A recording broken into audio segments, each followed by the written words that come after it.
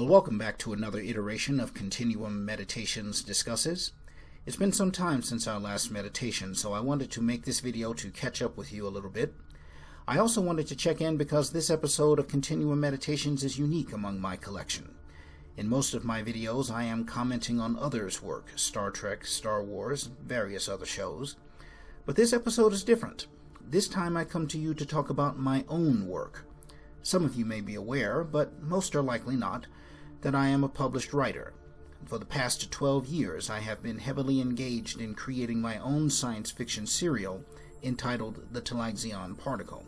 And in this video, I'm going to get into the inspiration, history, and plot of this story, and give you some background on what motivates me to continue telling this grand tale that has sprung from my own imagination. So, without any further ado, let's get into it. I'll first start by talking about the inspiration for my story, what caused me to want to write the Talagxaon Particle. And that inspiration essentially revolves around two men, one of whom is no longer of this world, and the other of whom I lost contact with many, many years ago. The first is my late grandfather, Benjamin William Pollard, or Grandpa Benny as I called him when he was alive. He was very much a science fiction fan in his own right, and from an early age developed a love for the written sci-fi classics popular in his time. Jules Verne's 20,000 Leagues Under the Sea, H.G. Wells's The War of the Worlds, Ray Bradbury's The Martian Chronicles, and so forth. He was also a prolific comic book reader, extensively relishing many of the great heroes we all know and love: Superman, Batman, Spider-Man, Wonder Woman, The Incredible Hulk, etc. My grandfather loved a lot of TV and movie science fiction too, such as The Outer Limits and The Twilight Zone, and several of my warmest memories of him, besides many of the fun things that grandsons do with their granddads, were sitting in his lap as a small boy and watching the movies and television shows of the day as he elaborated on some sci-fi concept or actor that he was fond of. This we did often, and for the occasion he'd make hamburgers and french fries, or sometimes hot dogs too. Homemade, though, none of that McDonald's or Burger King stuff, you understand. And we'd have a good old time, often well into the night, against my grandmother's wishes, I well remember, or until his little guy fell asleep in his arms and was carried off to bed without my sleepy little eyes' knowledge. And one of the shows that he loved the most was Doctor Who. Now, I can't tell you exactly when my grandfather started watching Doctor Who, but what I do know is that he was already very familiar with the story before I was born, which led me to deduce, later on in life, that he began watching by at least the John Pertwee era, and by the time he introduced me to the story as a child, the Tom Baker years were already well underway. Tom Baker was my grandfather's favorite doctor, and as a consequence, this was the Doctor I grew up watching, and whom, for me, became the embodiment of the Time Lords of Gallifrey. Of course, as a younger fellow, Grandpa himself also loved many of the radio dramas of yesteryear and introduced them to me in my childhood. Radio serials like Have Gun Will Travel, Dragnet, Johnny Dollar, X-1, and certainly who can forget the late great Orson Welles and the Mercury Theater. This heritage, this legacy, left to me by my beloved grandpa, resides with me to this day, and in many ways still forms the foundation of much of my own love of science fiction. There were other influences, naturally. On my own, I found Buck Rogers, Battlestar Galactica, the 1970s version, you understand, and Star Wars. And in my pre-adolescent years, my parents introduced me to the original Star Trek with William Shatner and Leonard Nimoy. This sparked a sci-fi odyssey of its own, which in time led to shows such as Star Trek The Next Generation, Deep Space Nine, Voyager, The X-Files, who can forget Mulder and Scully, of course, and the hit 1990s series Babylon 5. And it didn't just stop with the moving pictures of television. I continued to read, as I do to this very day, and that led me ultimately to writing stories of my own so as to give my own imagination room to play in. In that vein, I wrote many stories that were takeoffs on the places, people, and events of things I'd read or seen. This was, of course, what we would today call fan fiction.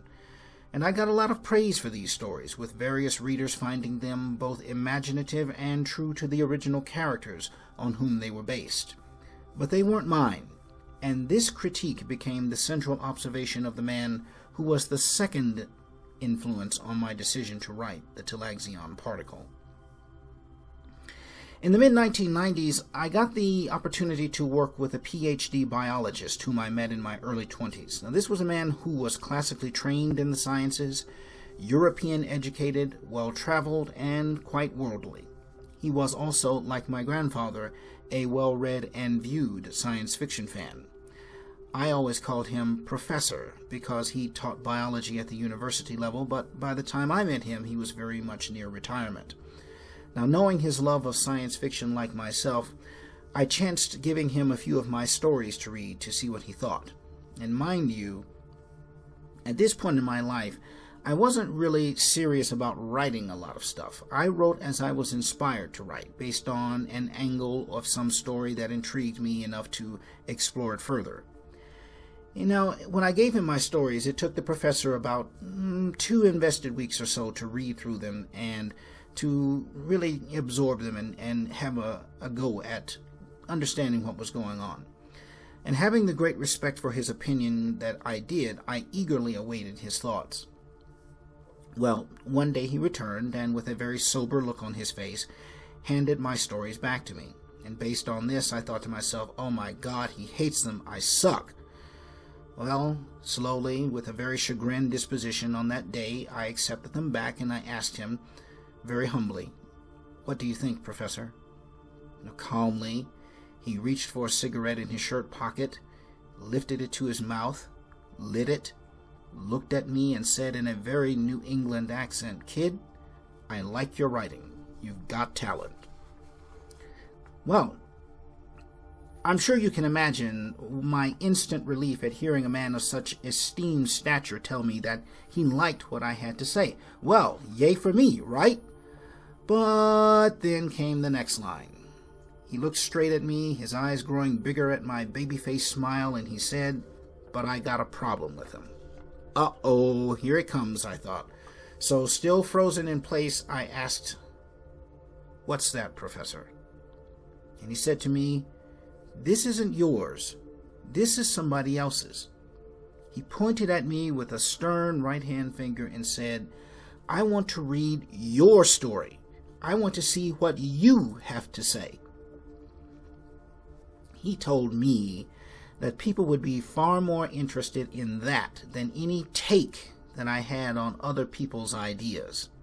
Well, I took that thought to heart that day, but it really didn't firm up in my mind until about 2007, when I began putting together my notes and story ideas for what would eventually become the Talagxaon Particle. And it was then that what this professor said to me all those years ago suddenly flashed back into my mind. And then it began to cement and took on a special place in my heart at that point. This was the time that I took his words seriously, in other words, and thus the Talagxaon Particle at that point became a process of putting inspiration into action until action became reality. And in 2012, that reality culminated in the publication of my first novel, the Talagxaon Particle Meditation 1, Shroud of Shadows. This was my take, my look at the world, in my own words, of which I hope both my granddad and my old teacher would be proud.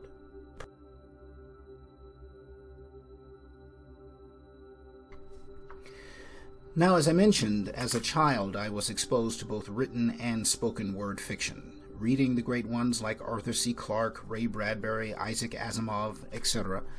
I absorbed the basics of characterization, such as physical descriptions, emotional context, how to show versus tell, how to describe an environment from a character's perspective, how to use point of view, grammar, punctuation, all of the basics of writing that anyone would have learned in school, but also that anyone choosing to tell a story should know. But I also gleaned a great deal about characterization by listening to stories being told, and the most influential source for this was, in fact, old-time radio. Just as our grandparents and great-grandparents, when they were children, listening to old-time radio shows exercised my imagination by allowing me to immerse myself in the story in a way that television simply did not. It asked me to put myself into the shoes of a character by forming an image in my mind of how they looked based on description alone, to, for example, smell the residue of gunfire wafting in a room, to feel the wind of an axe cutting the air.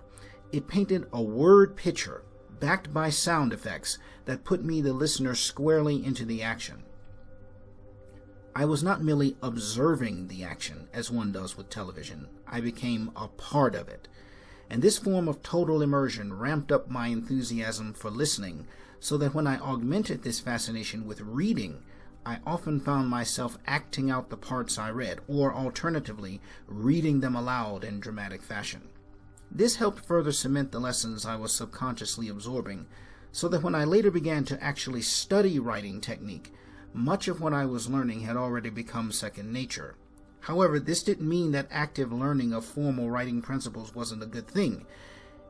And it doesn't mean that it wouldn't be a good thing for any prospective new writer. In fact, it would be, because learning the rules enables you to better know where and when they can be bent or broken, but then easily returned to afterward. So I highly recommend studying formal writing technique.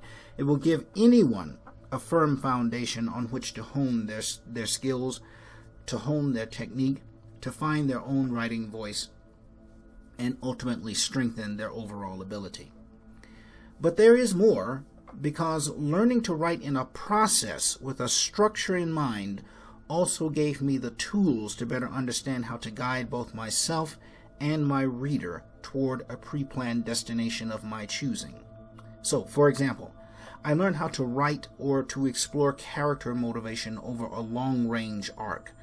I learned how to use minor characters to highlight and augment the main character's storylines, and I learned how to let the reader explore the story with me while simultaneously bearing in mind that I am, in fact, the director of the play.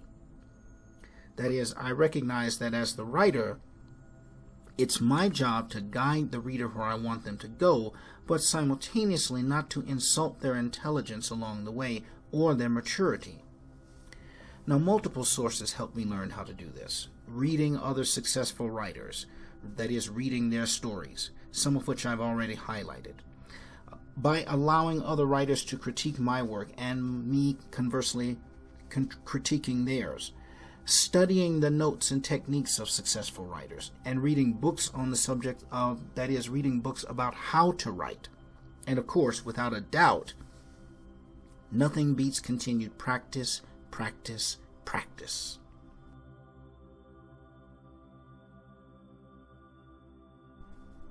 We've discussed my inspirations. We've talked about my training and indoctrination. So at this point, I'm sure you're curious to know what the Talagxaon Particle is about.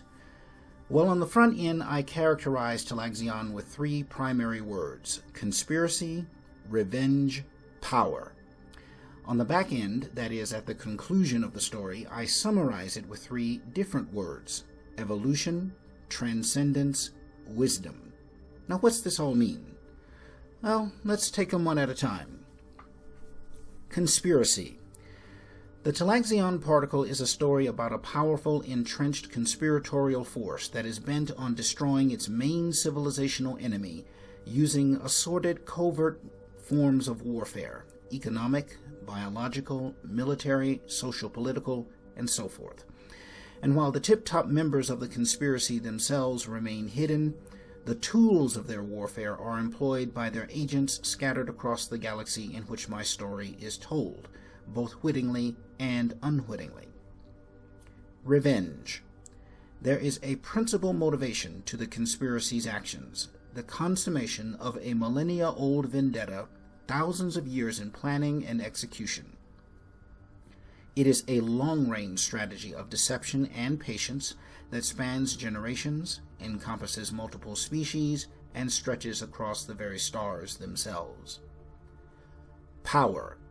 I define the control sought by the conspiracy as power without limit, rooted in force, and concluding in absolute domination. It is a power seeking the ultimate control of life itself and the authority to exercise that power without regard to laws, rules, morals, or standards. These three pillars, conspiracy, revenge, and power, represent the existential dilemma upon which the Talagxaon Particle rests, and forms the nucleus around which all our central characters' actions proceed. Now, on the other side of the coin are evolution, transcendence, and wisdom, and without getting too deep into their application in Talagxaon, let us say that these words balance the Talagxaon equation and represent the story's existential solution. In fact, the Talagxaon Particle's very name is directly tied into this solution, so it is my desire that as I present these fundamental questions, fundamental answers will also be forthcoming. So, make no mistake, like all the great sci-fi that has preceded it, the Talagxaon Particle is an exploration of the human condition and of our evolving place in the universe. It is a story that considers the dark side of human nature, but in the end asks us to shed the excesses of great hatred and destruction so that we may strive for that more noble, more empowering end to which our ancestors strove in their quest to build ever superior levels of human civilization and accomplishment. Put more simply, the upward reach that is at the heart of all mankind is indeed at the heart of the Talagxaon Particle. Undoubtedly, some of you are asking by now, so where are you in your epic tale? Well, to date, 3 stories have been written and published, another completed and not yet published, and another 2 stories are currently works in progress. The story is divided into 5 main parts, and at present an unknown number of subparts, and I say this because, well, interestingly enough, I say this because although Talagxaon is planned out with a definite beginning, middle, and end, as a writer, I've learned that one must be open enough to allow for fluidity and changes in the continuity of the story.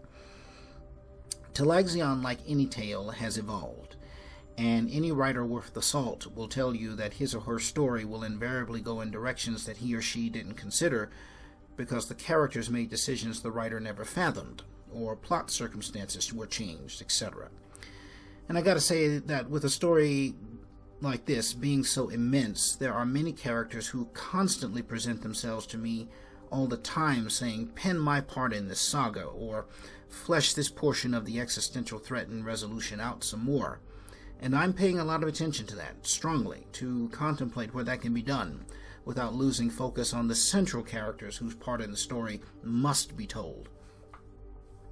And so the plan is 5 primary stories, which I call my meditations, and the unnumbered coda sections, which are the conclusions to a portion of the stories told in the main line. In the codas, I focus on a specific character or a specific set of characters, as opposed to the meditations, where the more consequent questions are regarded, and an ensemble of characters come together to help us deliberate on those questions as readers.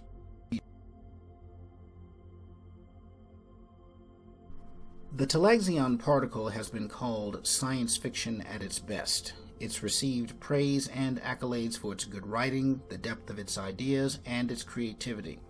And I do indeed believe that science fiction at its best is that sci-fi that provokes within us the desire, yes, even the need, to ponder those profound questions of existence and to seek answers to them. And along the way, we infuse a huge dose of fun at the same time.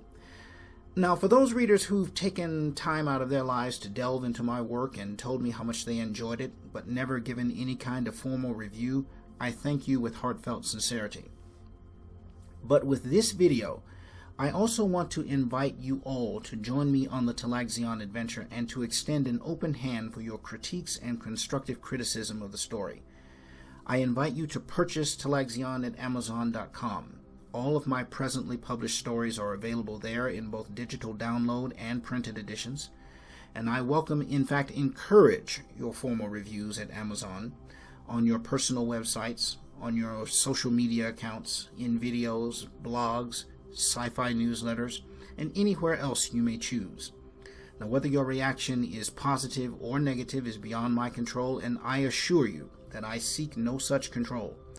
But thumbs up or thumbs down, it is my desire to see you react, because when you do, it means that something has been touched within you. And as a writer, that is eminently better than no reaction at all. If you wish to communicate with me personally, this and future videos on the Talagxaon Particle will remain available here on YouTube, and you may reach out to me directly at the email address which you see on screen.